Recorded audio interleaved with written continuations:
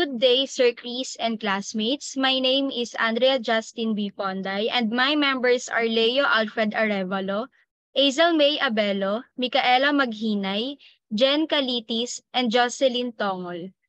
And in this presentation, we are going to discuss about the technology and the evolution of human society. So let's first discuss about the 4 stages of evolution of human society. So sa evolution ng human society is nahati siya into 4 stages. First is the hunters and gatherers, followed by the shifters and farmers. Third is the manufacturing and processing, and lastly is the future man-made world. So dun sa hunters and gatherers, or the first stage, is dun yung it is where the members solely depended on the resources available in nature. So katulad dun na pag-aralan natin ng first chapters or nung midterms, yun yung mga parang Homo sapiens, kumbaga sila yung mga hunter-gatherers na yung life nila is nakadepend lang sa surroundings. Yung life nila is naghahunt sila ng animals, bale dun sila nakabase for their living. And they use tools that they made themselves, such as woods, stones, bones, and the like. The next stage is the shifters and farmers. So they learned how to tame animals and grow crops. These also mark the beginning of agricultural society. So ito naman yung part kung saan yung mga tao noon is, or yung mga Homo sapiens noon is from hunter-gatherers, nag-evolve na sila, natuto na silang magtanim, pati magpaamon ng mga animals, kung saan natutunan nila na mag-grow ng crops. Then yun na yung ginagamit nila, yun na yung food nila, yung natutunan na nila yung world of agriculture. Then third stage naman is yung manufacturing and processing. This is where people learned about mining using metallic hand tools, and this is the stage where people discovered about gas, coal, oil, which they use in cooking in the manufacturing stage. And this opened the world to industrialization. So dito naman yung part kung saan yung mga tao noon is natutunan na nila yung mining. Yung dito na pumasok yung paggamit nila ng mga gas, coal, oil, kung saan nakakapag-manufacture na sila ng mga tools na ginagamit nila for hunting and for living na din. And that opened the world to industrialization. Then the last stage of evolution of human society is a future man-made world where technologies, pumasok na dito yung mga technologies, and eventually, technologies were used to produce synthetic food and for recycling resources to satisfy the increasing human needs resulting from the constantly increasing population. So dito na pumasok yung na-invent na unti-unti yung mga technologies. So yung mga first technologies natin, kung naaalala niyo sa first chapters natin, is yung mga steam engine, mga paper printing machine, and the like. Next slide, please. So let's move to the classification of society based on concept of waves. So itong classification of society based on concept waves is, ang proprietor nito is si Alvin Toffler. So let's first discuss who is Alvin Toffler. Alvin Toffler was an American writer, futurologist, and businessman. He is also known for his works discussing modern technologies, including digital revolution and the communication revolution, with emphasis on their effects on cultures worldwide. He also published several books, including The Third Wave in 1980. In his book, the central premise is that human history, while being complex and contradictory, can be seen fit patterns that he calls 3 waves that describe the changes of the civilization. So dun din sa book niya na yon, which is entitled The Third Wave, is na-discuss niya din doon yung itong classification of society nga based on concept of waves niya. So let's discuss about those 3 waves. Next slide, please. The first wave of society, they are the ones who replaced the hunter and gatherer society after the agrarian revolution. Alvin Toffler also said that the people during this time only used small technologies which came into existence through trial and error. So yung samples ng technologies dito is yung mga paper, yung mga unang ginagamit nila for communicating. Ganon. Then, next wave. Second wave, they are the ones from period of industrial revolution until the end of World War II. So people use technology based on mass production, mass consumption, mass distribution, and weapons of mainly destruction combined with standardization, centralization, and synchronization. They basically had their foundations on Newton's physics, biology, and chemistry. So dito naman sa second wave of society, dito na pumapasok yung pagiging industrialized ng society. So, dito na pumapasok yung mass production ng mga weapons and yung mga manufacturing din. Then, the last wave is called third wave. It is also considered as the post-industrialized society after the World War II. This is when people use modern technologies based on the advent of science, including computers, robotics, and the like. This society was seemingly associated with scientific technology evolution. Next slide, please. So, para mas maintindihan natin yung concept ng three waves of evolution of human society is makakompare natin siya dito sa picture na to. So, in this picture, etong nasa first row is yan yung during the pre-industrial revolution, while etong nasa middle row naman is yung nasa industrial revolution, while yung last is yung post-industrial revolution. So, here's the first row. Maka-compare natin siya sa first wave kung saan yung mga tao, ayan, societies pass down information and knowledge through oral traditions such as storytelling. Writing on tablets and in books and scrolls existed, but for centuries they were only available to groups such as priests, scholars, physicians, and nobles. And the invention of the printing press in 1939 made books and pamphlets more widely available. So yun nga, few short scale or small scale technologies lang yung nag-exist sa kanila. At kasi nga kakatapos pa lang nila sa agrarian evolution. Then followed by that is the second wave, which I can compare to the Industrial Revolution, where there were advances in printing technology, which led to the development of the modern newspaper and increased mass production of books. So yun nga, kagaya ng sinabi ko kanina sa second wave, dito na sa second wave or sa industrialized revolution, nangyari yung mga mass production. The invention of railroads and automobiles facilitated greater distribution of books and newspapers. Kasi dito rin sa second wave is yung na-invent na rin yung mga steam engines, which led to the invention of railroads and automobiles. Then, the creation of technologies such as the telephone, also telegraph and radio allowed for instantaneous communication. Then for the third wave, which I can compare to the post-industrialized society, dito na pumasok yung invention and increased availability of television, brought news, broadcast, and educational programming into people's homes. And the advent of personal computers and the internet allowed people to distribute information to a wider population instantaneously. Then smartphones, applications, and digitation of books and documents provided people with the ability to create, send, and access information at any time. So yun nga, parang pareho sila dun sa concept of waves ng evolution of human society ni Alvin Toffler.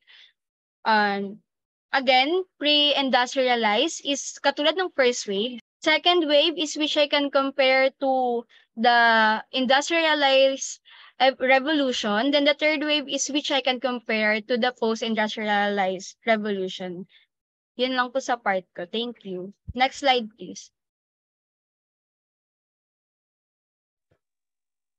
So let's start na tayo sa classification of technology according to process. So energy technology, alam naman natin the word energy technology means energy resource na naka-refer to any material na ginagamit as a basis or source of energy. So yung energy resources ginagamit din to generate electricity and other forms of power for human use.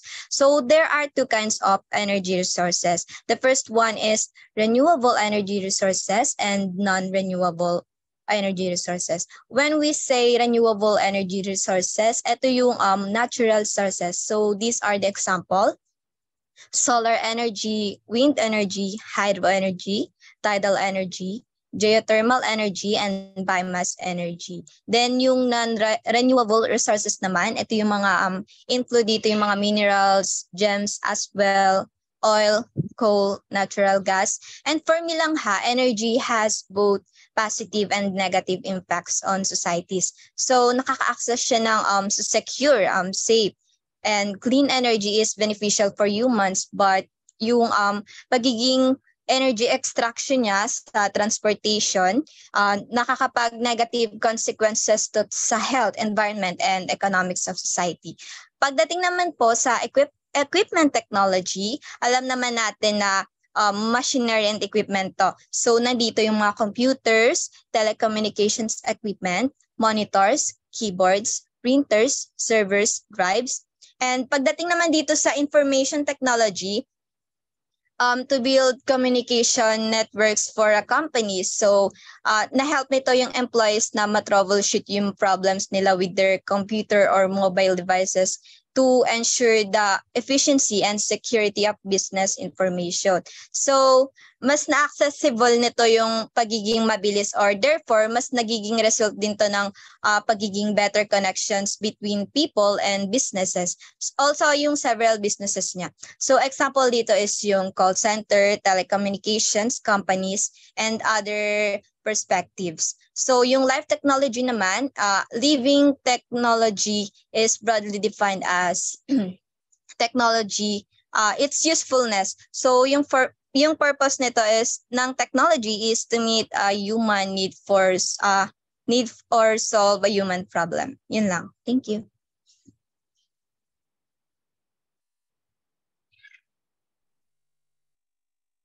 Next is in material technology. Dito yung nabuo yung extraction, fabrication, and synthesis of different materials by the benefits of mankind. Dito na-innovate yung mga bagay na gawa sa steel, plastics, brass, iron, copper, ceramics, polymers, and synthesis. According to the Department of Materials Science and Engineering, Norwegian Institute and Technology. Next, please.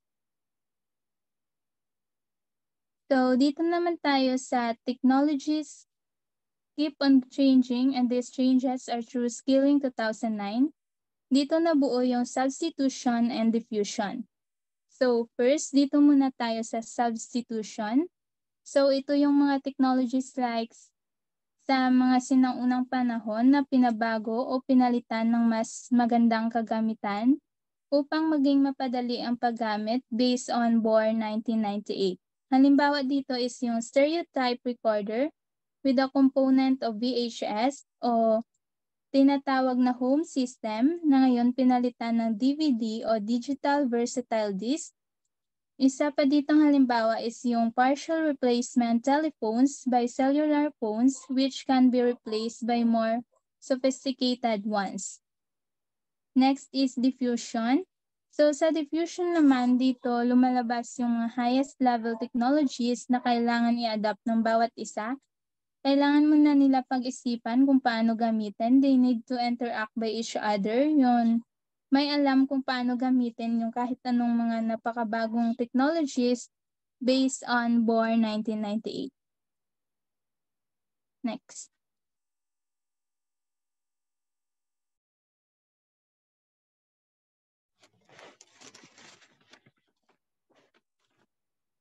Good afternoon, sir. When it comes to national development through science and technology, the role in science and technology is to lead national development and to support socio-economic needs. The priority areas that have been identified are development, electronics, information, and communication technologies. The development of selected high technologies to lead the industrial structure of adjustment. When it comes sa science and technology, nag-hold ito ng progress sa development ng ating nation. At ang technology, nagbibigay siya ng role ng wealth creation, improvement of the quality of life, real economic growth, and transformation in any society. Naka-role siya as makapag-create ng more industrial mga gamit, tsaka ma-accomplish ng nation natin na mag-improve ang ating society. And then, the product of science and technology has contributed to the development of countries such as America, Japan, China, and to extent in some African countries. Through this application, scientific, knowledgeable professionals have been able to invent equipments and machines being used in industries and even in our homes. In addition to this, science and technology has helped in easing stress brought by the movement of goods and people from one place and another. Kumbaga, mas mapapadali na yung pagkilos natin dahil sa mga technology na nag-enhance sa ating nation. And then furthermore, science and technology has helped in the area of medicine. Some natural herbs converted to drugs with the aid of modern equipment. And these drugs are used in our hospitals, pharmacies, and over rural communities, are transformed to urban settlements through science and technology.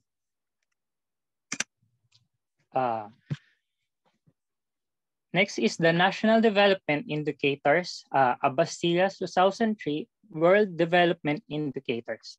World Development Indicators 2016 provides a compilation of relevant, high quality, and internationally comparable statistics about global development and the fight against poverty. It is intended to help policymakers, students, analysts, professors, and program managers, and citizens find use data related to all aspects of development. Ito ang compilation ng mga nag-uugnay sa mataas na quality o pwedeng maihahambing sa mga statistics tungkol sa global development natin. Maaari na itong matulungan yung poverty at kahirapan. Ito ay makakatulong din ito sa gumagawa ng mga policymaker o yan nga, patakaran, mga estudyante na pwedeng magamit nila in the future, mga analyst, mga professor na mga nagtuturo, and then mga programmers ng data na nag-uugnay sa lahat ng aspect ng program sa pag-unlad natin. And then, naka-include dito ang monitor progress toward ng World Bank Group's 2 goals of ending poverty and promoting shared prosperity. 8 teams are used to organize indicators, which is the gross domestic product or the GDP, per capita income, income distribution, growth rate of gross national product or GNP, percentage of employment, structure of labor force, and then human life expectancy. And then the last one is the percentage of urban population. And then we'll discuss of the next reporter.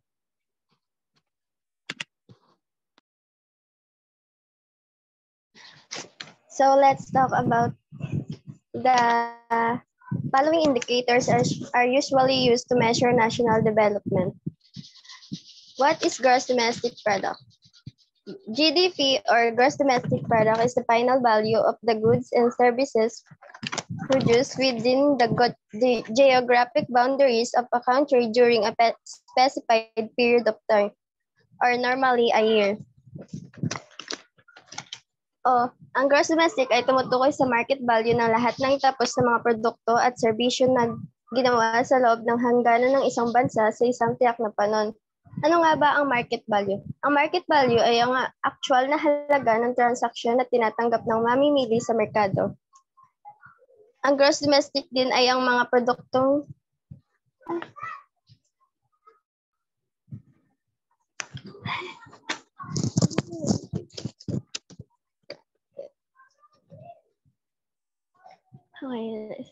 gross domestic product is the final value of the goods and services produced within the geographic boundaries of a country during a specified period of time, or normally a year. Ang gross domestic product ay tumutukoy sa market value ng lahat ng tapos na mga produkto at serbisyo na ginawa sa loob ng isang bansa o sa isang tiyak na panahon. Ang market value ay ang actual na halaga ng transaction na tinatanggap ng mamimili sa merkado. Ang gross domestic product ay ang mga produktong tinutukoy dito ay mga ginawa o nilikha sa loob ng isang bansa. Gayun din ang mga inilaan para sa mga nakatira at nasasakupan sa isang pamahalaan. Lahat ng mga salik ng produksyong ginamit upang mabuo ang mga produkto at serbisyo, maging ito ay pagmamayari ng produkto at serbisyo ng mga dayuhan na matatagpuan sa loob ng bansa.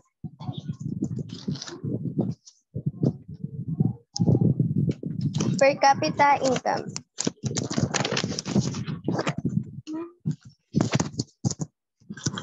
Is a measure of the amount of money earned per person in a nation or geographic region.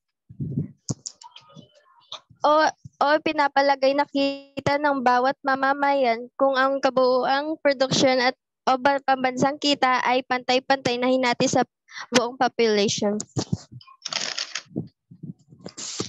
Per capita income is often used to measure a sector's average income and compare the wealth of different populations. It is also used to measure a country's standard of living. Or also known as income per person, is the income of the people in an economic unit such as a city or a region or country in a specified year.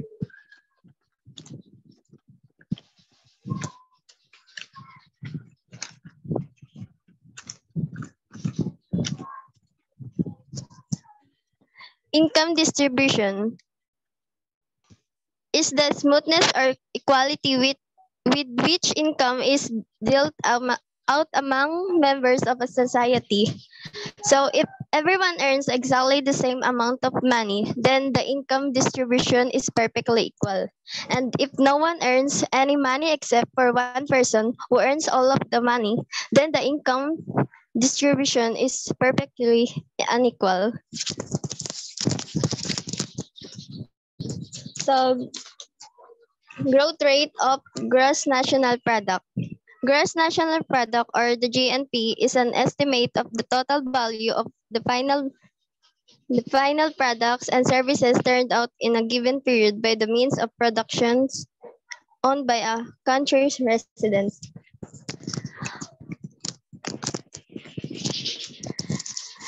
Ang gross national product ay isang kabuuang pamilihang halaga ng produkto at serbisyo na nagawa ng isang bansa o kita ng mga permanenteng residente na tinatanggap mula sa labas ng bansa sa loob ng isang taon. And that's all my part po. Thank you po. Next, percentage of employment. This is defined as the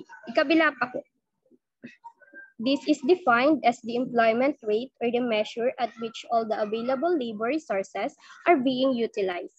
It is computed as the ratio of the employed to the working age population. Above 70% is considered a high percentage value, while below 50% is somehow a low ratio. The ratio of employment to the population is usually higher for men than in women. The employment rate refers to the percentage of people who are working or looking for work at the current time. It is a measure that helps assesses the level of participation in the labor force and the general condition of the labor market in a particular area or country.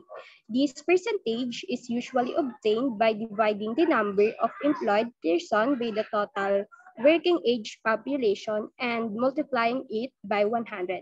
Generally, the percentage of employment in the population is higher for men than for women. So next po. Next po.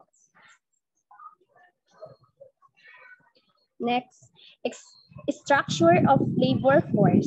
It is the sum total of all the men and women who are able to work, the employed or unemployed. The age structure of the country basically determines the compositions of the labor force. Demographic factors influence labor market dynamics and skill availability. So it is So it is refers to the compositions and characteristics of workers based on various demographic factors such as age, gender, education level, profession, and employment status. It is provides ideas on the distributions of the labor force among other sectors, industries, and professions within an economy. Understanding the structure of the labor force is important for economic and business policymakers to analyze trends, addresses labor market issues, and develop strategies for labor in workforce development and planning. Next, demographic factors influence labor market dynamic and skill sustainability. Demographic factors such as population growth, population aging, and migration patterns affect the structure of the labor force. Human life expectancy. It is refers to the average number of years an individual or group of people would be expected to live, usually measured from birth, and reflects improvements in healthcare living conditions and quality of life, impacts social, economic, and healthcare system. Human life expectancy refers to the average number of years a person is expected to live based on the prevailing mortality rate. It is a measure that provides information about the general health and status for the population. It is based on reports and studies of the disease and their age at the time of their death.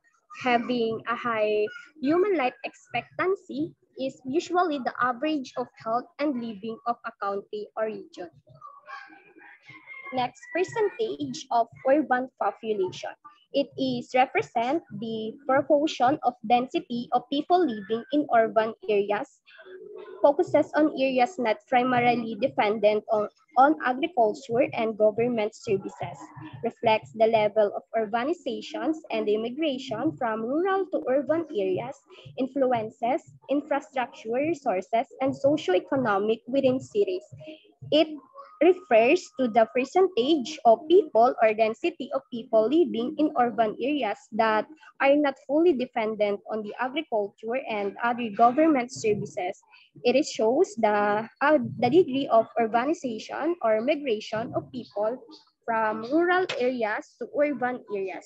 So urbanization can bring economic opportunities, better accesses to services and conveniences, but it also has challenges caused by overcrowding, lack of infrastructure, and an equal socioeconomic situation in cities. Yun lang po. Thank you.